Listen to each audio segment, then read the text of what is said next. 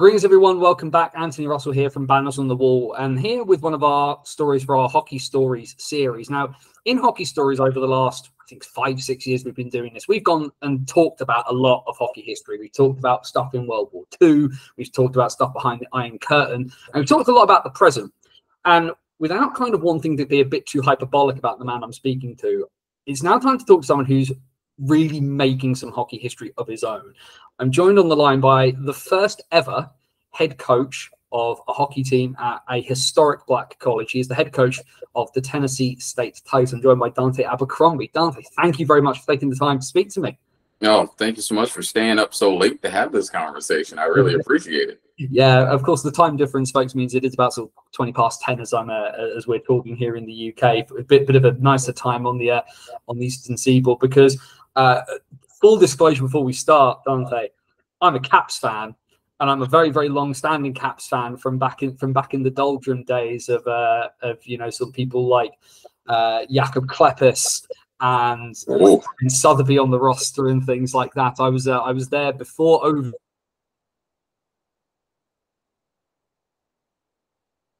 So you and I, the woods, because you're originally sort of from around the Washington D.C. area. I have been there on my honeymoon, but yes, I'm born and raised in Washington D.C. So I've been a Caps fan since I was on the ice for the first time. So Ted Leonsis, everybody at the Washington Capitals has done more than enough for myself and my brother. My brother actually received an NHL scholarship to go to school. So they paid, I think it was $10,000 per year for my brother to go to college. So it was phenomenal. And folk here in Great Britain may not be massively, well, obviously, understandably, not hugely aware of some of the minor hockey stuff that kind of goes on in the DMV area around Washington D.C.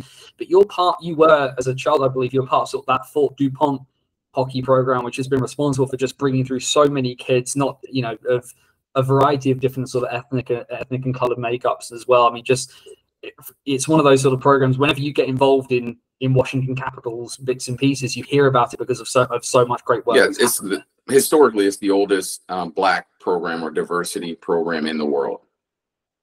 The Tennessee State University Tigers, your jerseys were revealed the other day. They are a work of art.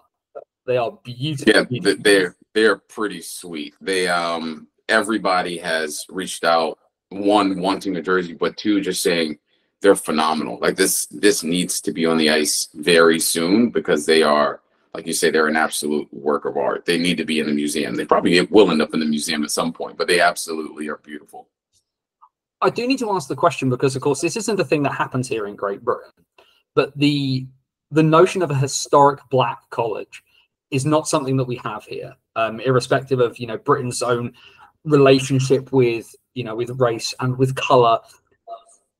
People have always ended up kind of being filtered through into sort of the mainstream kind of universities. There's never really been colleges for people of color or specific kind of ethnicity in that kind of sense. To explain this to people here, in American sporting terms, particularly American university sporting terms, what you guys are doing at Tennessee State is a really big deal, isn't it?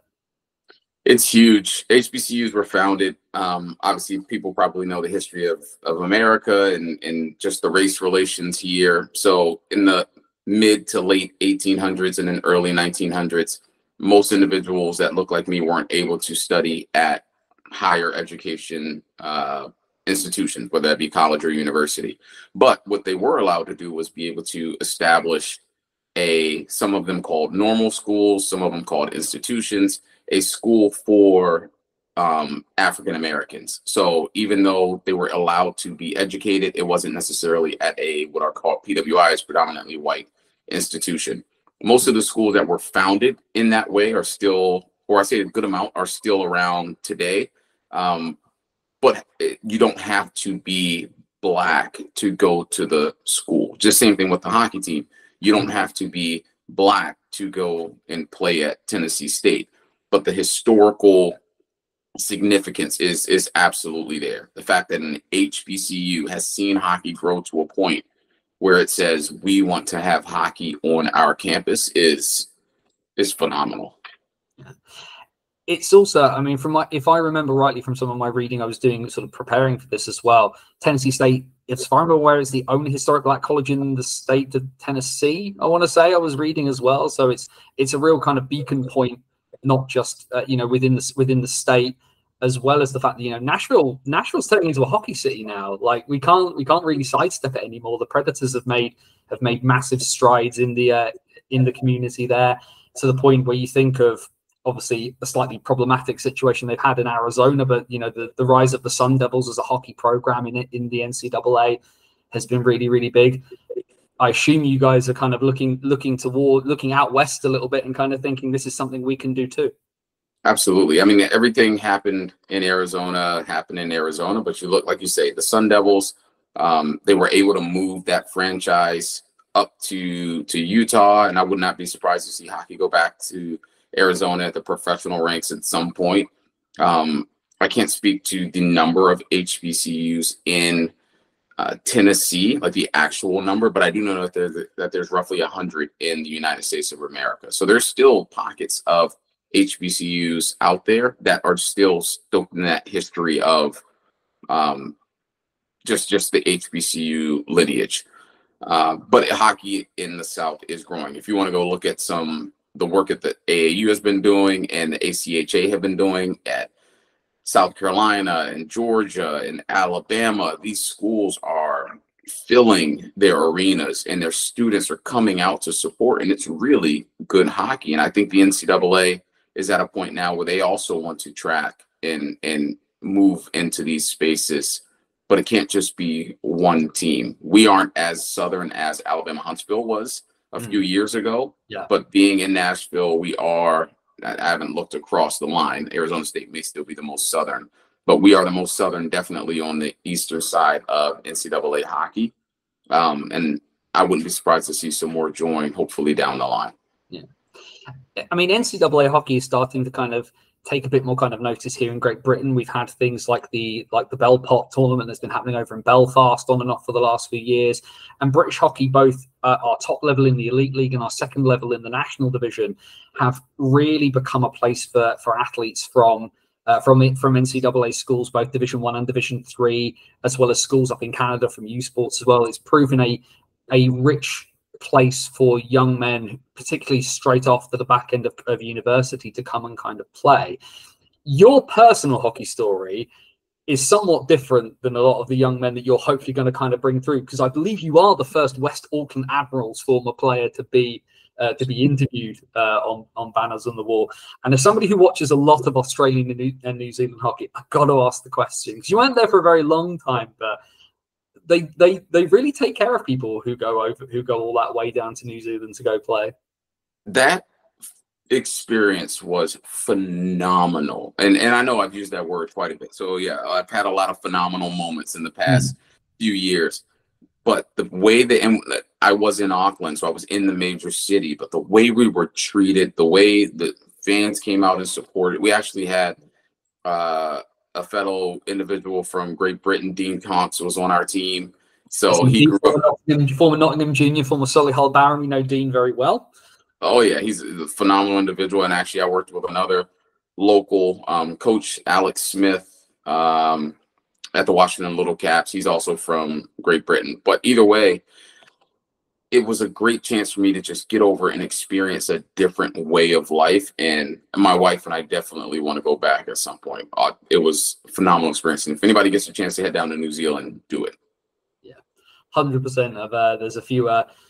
It's one of the strange things about being involved in hockey media. People start asking you the odd questions of how you can start getting to places, which is always a bit fun. But either way, your on ice career has not really mirrored some of the phenomenal kind of places that you've been, because your elite prospects page is your playing career very short. Your coaching career is almost like a page and a half of A4, because you've put the miles in, my man. You have really put on your work boots and gotten yourself around to try and get yourself into the position that you're in, including, I mean, you were part of sort of the NHL series that was on their YouTube channel. You and you and one of your colleagues whose name is escaping me at the moment, Nathaniel Brooks. Apologies. Yeah. Which was there. You spent some time as well working with the Toronto Maple Leafs as well. How do you reflect on this journey? Because you must pinch yourself on a daily basis at this point. It's unreal, and it started with just the love of the game. I came back home and wanted to coach, and this was 2008, 2009 season, and I caught the bug, meaning I wanted to play again. So I looked left, looked right. All of my former teammates were playing either D1 college or collegiate or professional. I was like, if I skated with them, I played on the same line, there's no reason that I can't. So even though the Elite Prospects doesn't show it, I did training camp after summer training, got cut, East Coast, SPHL, like all of the pro ranks in America. And the lockout was one of the best things to ever happen to me. The lockout, I got a chance to skate with the Washington Capitals. The entire lockout helped to build my confidence. That following year, I had gone to New Zealand and came back and was supposed to be playing in the ECHL because I had a coach that said, all you have to do is play and you'll have a spot. So I came back, lockout happens. My spot is now definitely gone. But building that confidence was phenomenal. I met Graham Townsend around that same time. Graham Townsend's first Jamaican-born player to play in the NHL and coach in the NHL. And he spoke into me. He's like, Duanté, you may or may not make it to the NHL as a player, because that's what I wanted to do. NHL bound was something I used to always say to myself to hold myself accountable. But he was like, you will get there as a coach. He's like, I've been there. I've been around some of the best. You're absolutely going to get there. And here we are roughly 7 to 8 years later. And I've guest coached for the San Jose Sharks. I just finished a guest coaching stint with the Predators, guest coached with the Coyotes, scouting program with the Bruins. I work and do a lot of stuff with the Washington Capitals. And I spent an entire year with the Toronto Maple Leafs as a coaching development associate, which essentially I was an assistant coach for all three teams, working on many different things on the ice, in the locker room, during the game. I did almost 120 professional games that year between all three teams. So each step has prepared me for this one. That's why they always say you can't skip steps. You can't take the elevator until you've taken the stairs, because you have to see what each level has to offer, because you don't know what you're going to need when you get to the top level. Nothing like getting a level 4 and saying, hey, you needed something from level 2 and level 3. So that's why I'm glad I got a chance to stop youth hockey, college, and now and professional, and then now back to college as a head coach. Yeah, and I mean, you spent last season with Stevenson University in NCAA Division 3, having been with Toronto the year before. Heck of a culture shift, but I imagine, but that it's like you say, you can't skip steps, and you slowly kind of built your way now to kind of being a head coach. What was the big thing you took out of that year in Toronto into going to Stevenson last year? Because it's a very, there's some of the glitz and glamour that's probably there. And having been to Toronto, and I've seen what it's like. I've seen what the Maple Leafs are like, and the Marlies, of course, for probably one of the best positioned AHL teams in the entire league. NCAA Division 3 is not quite the same. Is my understanding. I would say more into that one. I would say I'd go both directions, and I want to speak to the first one. Actually, I'll speak to the last one first.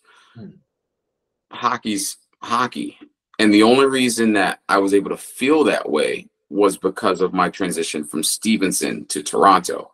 So the last one is like, hockey's hockey. We'll figure it out. It helps, obviously, to have seen what I've seen, helps to validate for sure what it is that I'm saying. But going from Stevenson to Toronto, where you're walking in and you're being asked from day one, minute one, to execute on some tasks that directly the game directly depends on what it is that you come up with. That's from moment one. And it's, you are prepared and you're capable. The same work that you put in at Stevenson is the same work you need to be doing here. It just, obviously the focus is probably a little bit different, but I've been preparing for this I've been communicating with collegiate and NHL coaches for a long time behind the scenes. Manny Malhotra already had a relationship before I got there. Spencer Carberry I already had a relationship with well before I got there. And I got to sit in between these two individuals that were friends of mine when I got there. So it wasn't a culture shock, absolutely. But it was more so, hey guys, I'm just one of the guys, another coach here to help you be the best version of yourself that you can possibly be, whether it's with the Maple Leafs, Austin Matthews, or whether it's Liam McCanney with Stevenson University. How many medals has your wife earned at this stage, helping backstopping you to this dream of yours? Oh, it's funny. We were just talking about she always says big gifts, big gifts. I was like, all right, I'll just get one of those big blow up balloons, just put a lot of air in it. But no, she honestly is the reason why I chase what it is that I chase. And most people don't know this story. Honestly, I don't think told it on a podcast before. But when we were in college and we were dating, she was accepted to Emory to study something that she really wanted to study. And at the last minute, they said, hey, last in, first out, we accepted too many people. Unfortunately, we're not going to be able to honor your acceptance to the school for a doctorate program. And she was distraught, completely upset. Yeah. And then she said, well, let me just see if I can still apply to Columbia and possibly get in after their deadline. Applies, gets in, and is like, okay, well, I guess I'll go to Columbia. That was then. She loves her alma mater, Columbia. I don't want it to be taken that way. But for someone to be not disappointed, but almost, okay, I have to go to Columbia. I said, wow, she has phenomenal expectations of herself and her life. That's somebody I need to be around. Yeah. And we have pulled and pushed each other along our journeys to this point. And I honestly, I thank God for her because she's an absolute blessing. We don't call them our better halves for nothing, I think, is probably the and yes, my wife is exactly the same. Big gifts or food or gifts is generally it. I do the food thing too. Funny story. So just real quick, she was pregnant with our daughter. And she was just like, oh, I really have a taste for like this and then this and this. I don't know which one to decide. So I was like, okay, well, I'll figure it out. I went and bought her this and this and this. And I came home with multiple bags of carrots. I was like, here, have at it. And she started to cry. She was like, this is the best day ever. So yeah, I've been in that situation too. So we'll bring it forward a little bit in time. And I assume potentially it was probably Dr. Mickey Allen, who's the director of athletics at TSU, or whoever it is. That phone call comes. Duanté, you're the man. Talk me through the next couple of moments and the emotions in that moment when you'd got to the point where you were not just the head coach, you're building this program. It was that moment. It was just me. So it was a moment to just sit back and kind of breathe and say, this is happening. History is happening. And you have to make sure that you take care of this moment because there's going to be plenty of bumps and all that along the way. But Duanté, this is happening and you're prepared. So enjoy, like really sit in this for a while. But I think what's more memorable, when I got the call for the Leafs, my son was in the car when Sheldon called me. When I got this call that night, my son had of the announcement, my son had soccer practice. So my entire family was in the car driving to soccer practice. And it was call after call from friends that I haven't talked to in a while and all these other different people. And my son, it even got to the point where this isn't to be egotistical or anything. He said, Daddy, are you famous? And I said, absolutely not. But I will tell you this. If you do what you're supposed to do, if you are a good person and you take care of people and you work hard and persevere, great things will happen to you in your life. And people may want to call you and talk to you about what it is that you're doing. He was like, okay, Daddy. And then we jumped out the car for soccer practice. Or sorry, football. Oh, I forgot who I was talking to. You are fine. You are fine. I won't mention the Copa America schools at all the refereeing. Given that this is where are we? 2 days before England's semi-final of the European Championships. We'll see when we put this interview out, and I might just cut this bit entirely, or just leave it in. But either way, the task is underway. September 2025, I believe, is when the program goes live. Now, the one thing I've not quite managed to glean from some of the stuff I've reading is the team going into club hockey to start with, or are you guys going straight into NCAA competition? straight into NCAA Division I competition. The school is a NCAA Division I school with no girls sports. So to me, I felt that one, the opportunity is there. It needs to happen. But I also felt really bad about potentially starting a club team at this school, knowing that in a year or 2 years after its inception, we would transition to NCAA Division I. And to me, now I have 15 to 23 players that aren't able to make that jump for that first year to NCAA Division I on campus and no longer able to live their dream of playing at Tennessee State University. And I just wasn't able to have that sit with me. So yeah, we're going NCAA Division I, and there's other factors. That wasn't the only factor, but that was a real personal one for me. But yes, we are going NCAA Division I, September 2025-2026 season. And I mean, obviously, there's a few of the newer schools that have joined NCAA Division I in sort of in the last couple of years, and I think of Stonehill College, Augustina. I mean, Robert Morris kind of went away and came back. That initial road is rocky for the most part for teams, and I think of someone who's, I think of like Long Island and St. Thomas, for example, who've had, who've kind of made St. Thomas obviously have sort of made it to conference play, and it's been a slog. Like, this is not going to be a team that comes out of the gate and may not win a ton of games the first time out. It's strange because university sport here in Great Britain is not a thing. Like, there are sports, obviously, and there are inter-university sports.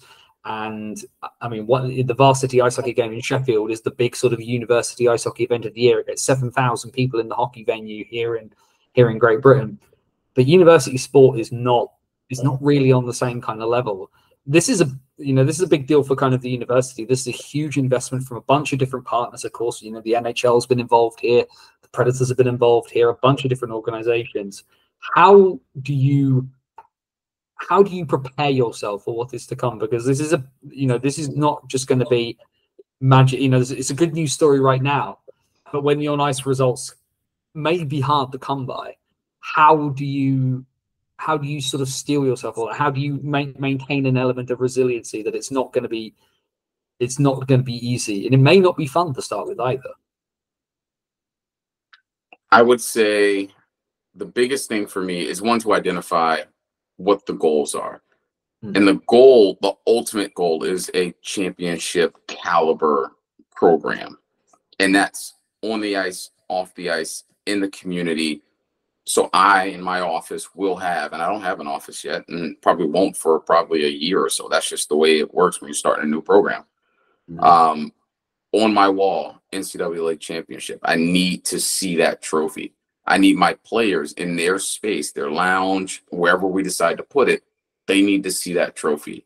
Everything we do is building towards that. I'm not saying it's going to happen in year one. I'm not saying it's going to happen in year two, but we are going to take the steps necessary in year one and year two and year three to get us to that place sooner than if we didn't focus on that at all. And how do we get there? It's by having the right conversations, talking to the right people, pushing as hard as we possibly can now, because mediocrity is not what we're shooting for. We're not shooting to be a middle 30 team in NCAA Division I. That is not success to me.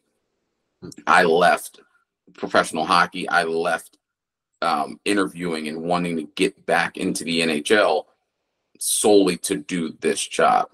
I would not be here if I didn't want to win. So that's what my focus is. And it comes, obviously, recruiting, fundraising is a big one, massive one for us, because that's, you need a ton of funds to be able to play and travel and recruit and all those other different things. But there's still a lot that can be done to help support those along the way.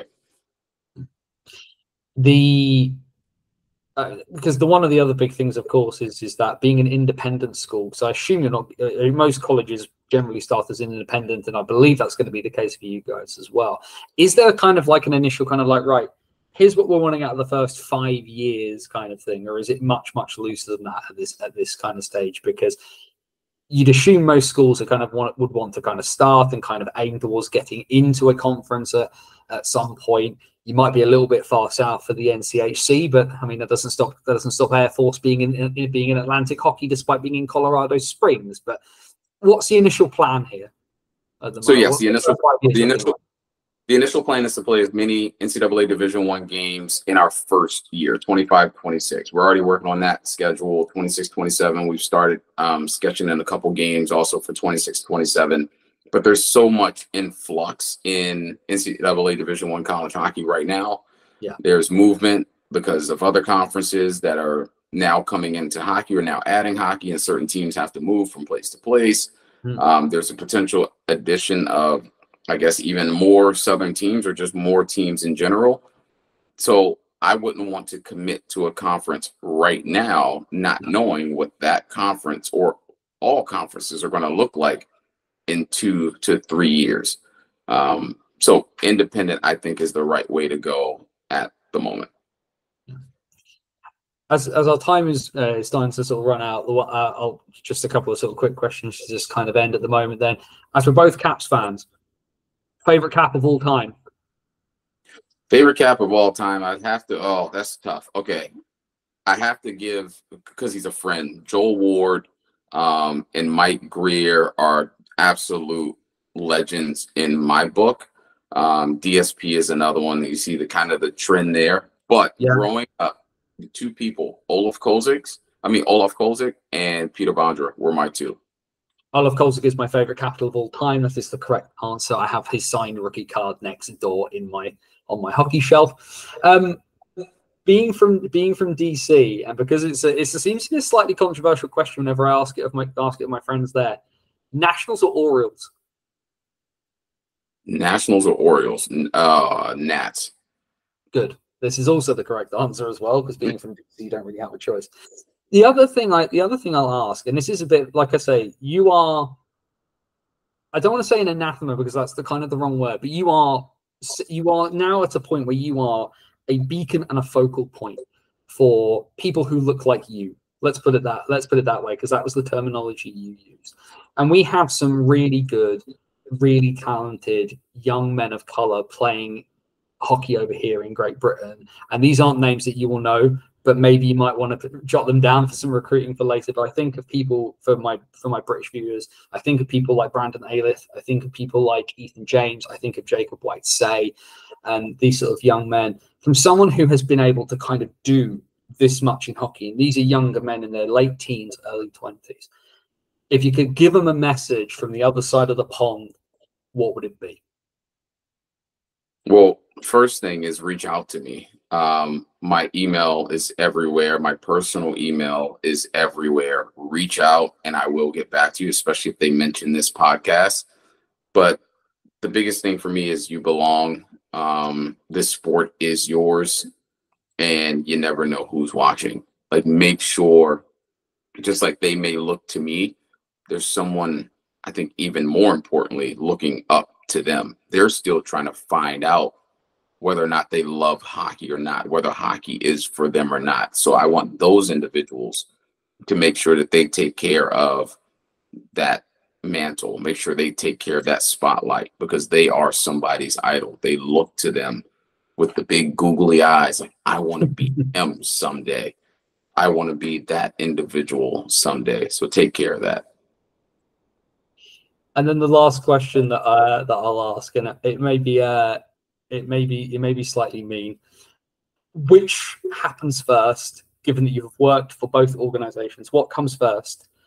The NCAA Frozen Four title wheels its way into Nashville, Tennessee, and back to whatever rink you guys will be playing at for the Tigers, or the Leafs winning the cup? Oh, Leafs winning the cup.